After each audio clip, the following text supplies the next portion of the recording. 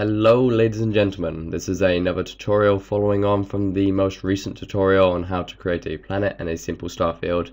I've done a very quick mock-up of what we'll be creating today, and yes, we will create it to a better quality, but I just wanted to give you, a little bit of an idea of what we're going to be doing today.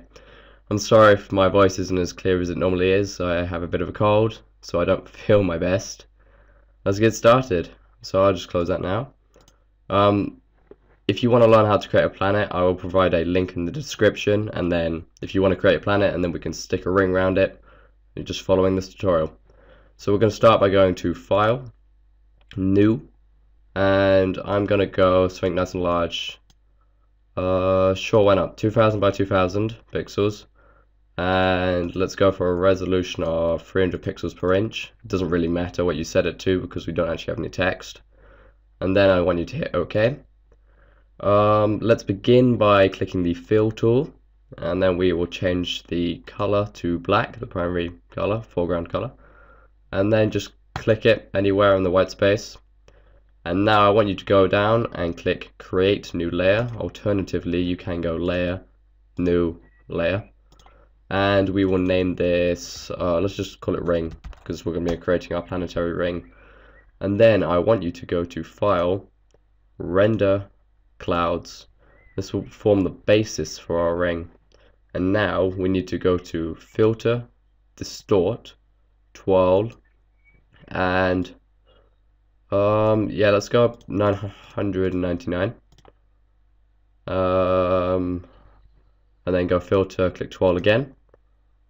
Okay, undo that, Control Z. I'm gonna go filter, distort, 12, change that value. What's it like at the moment?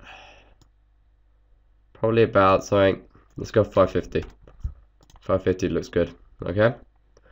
Right now, grab the eraser tool or rubber tool, depending if you're American or English, and make sure the hardness is set to 0. And we'll go something nice and large. Maybe try and get it at 700 pixels. Yep, that's good. I'll just check to make sure. Yep, make sure you have none of these boxes ticked, as you may end up getting weird results like that. Okay, now I just want you to begin erasing, rubbing out, make sure your opacity is set to 100% and flow set to 100%. And then just begin rubbing out the bits of the ring we don't want. So I'm just make it as circular as possible, because this will give the best results later on. And then you can begin rubbing out the outside.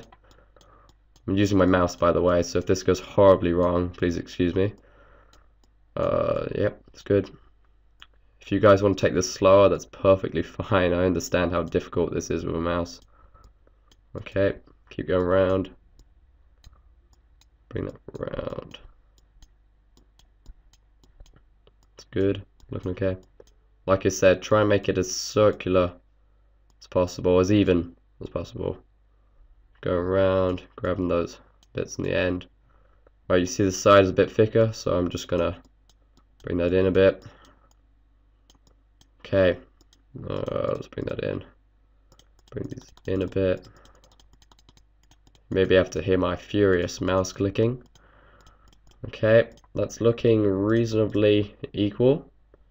Right now, I want you to go to, actually, press Control T. Alternatively, you can go to Edit, Free Transform, and just bring that down to a nice height. I'm just going to move it up a bit just by dragging it up and holding Shift, and then just bring it to like the kind of angle you plan to have your planetary ring. So mine's going to be about here. So when I bring it over to the image with my planet in, it will like kind of fit in with the image. I'll show you later. Right, now that you got that sorted, you see how it's all smooth. We want to break that up a bit with some noise. So what we're going to do is go to Filter, Noise, Add Noise. Okay.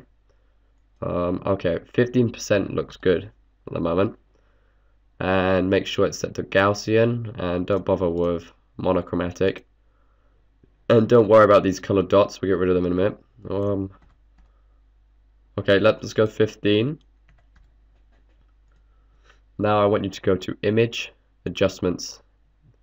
Where is it? Desaturate. This takes out all the color, as you can see, before, after.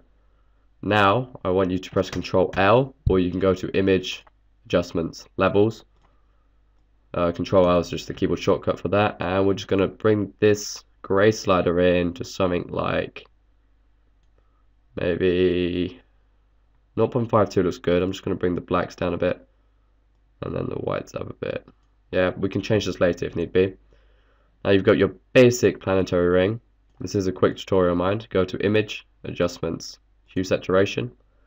Make sure you tick the box Colorize. And now I'm going to select brownie color 25, hue of 25, and just bring up the saturation a bit, not too much. About 30 will do. Oh, we've got a bit of grey here, don't worry about that. 25, that will do for now. So now we have our basic planetary ring. Because of the way we've done this, we have none of this black space with it. The planetary ring is its own layer. So if we change the color of the background, you can see how it's its own layer. Okay, so just zoom out, and then what I'm going to do, click the move tool, just going to drag that over here and into this. So yeah, that's looking a nice color actually for this. I'm surprised how well it's come out. I'm going to go to Edit, Free Transform. I'm just going to rotate it up a bit. I want a bit of an angle on it, so about there will do. Okay, if you need to scale this up a bit, just make sure you click the lock tool and then just drag this H slider. Alternatively, you can just drag the corners. Okay, but mine seems to be a good size, so I'm just going to click the tick. Now, in that first preview I showed you, I had a bit of a shadow on the planetary ring. So to do that, well, first we need to get rid of all this bit here, but the bit of the ring behind the planet. So we're going to go to Layer Mask, add a layer mask to this layer. We're going to go to the paintbrush tool, and I'm going to set the opacity to 100%. Turn the hardness up, bring this to hardness up to 100%. Bring the size down to 145 is good for me, and make sure your color is set to black, your foreground color. And I'm just going to and then control click your planet layer. Actually, this is not going to work for me. Ignore me. Just rub out the bit on the planet. May want to zoom in there. I'm going to add a bit of softness. I'm going to bring that down. I'm going to turn the hardness down to 0%. Just give it a nice soft edge. There you go, it's looking good. And then let's move to the other side. Just get rid of all that. Let's give it a nice soft edge. There you go. Zoom it back out. And I'll just make my brush a bit bigger and rub all that out. Okay. This is a non-destructive technique, as it's a layer mask. So if we disable the layer mask, we haven't actually lost any of the planetary ring. So if you have made a mistake, simply switch your color to white, and then anything you paint over will come back. So like I'm going to go over some of that there. Right now, we want to apply a bit of a shadow to it, as the planet has a shadow on it. So we're going to go to New Layer, Control click the thumbnail of the ring layer, and that should select the majority of your ring, and then select the paintbrush tool, bring it up to a bigger size, something 215 will do me. Make sure the hardness is set to 0%, and then change the layer blending mode to, actually I'll leave it as normal, change the opacity of the brush to something like 20%. Okay, 19 will do. And then just begin clicking. I'm going to set my cutoff point about there. Just begin clicking, making sure this bit is darker.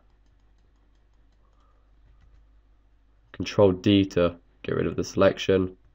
That's looking nice actually. It's looking really good. Right now, if we zoom out, I'm personally going to adjust the color maybe just see what it looks like in another color, the planetary ring. So if we click the ring layer, go to Image, Adjustments, Hue, Saturation, and then you can adjust this slider as you see fit. So -8 looks good. You can turn the preview on and off to see what it was like before. Yeah, that's looking nice. And I may just give it tiniest bit more, a bit more of the highlights up this end. So go to New Layer, select the paintbrush tool, and I'm going to switch to let's go white for the moment, and then change the blending mode of the layer to soft light, and then just turn the opacity down. I'm going to go to 10% will do, and just going to bring that up a bit. Okay, and that's basically it. There really is not much to making a planetary ring. I say that now, and there are probably some of you struggling out there, which is perfectly fine because you might be new to Photoshop. But that's all I want to show you today, guys.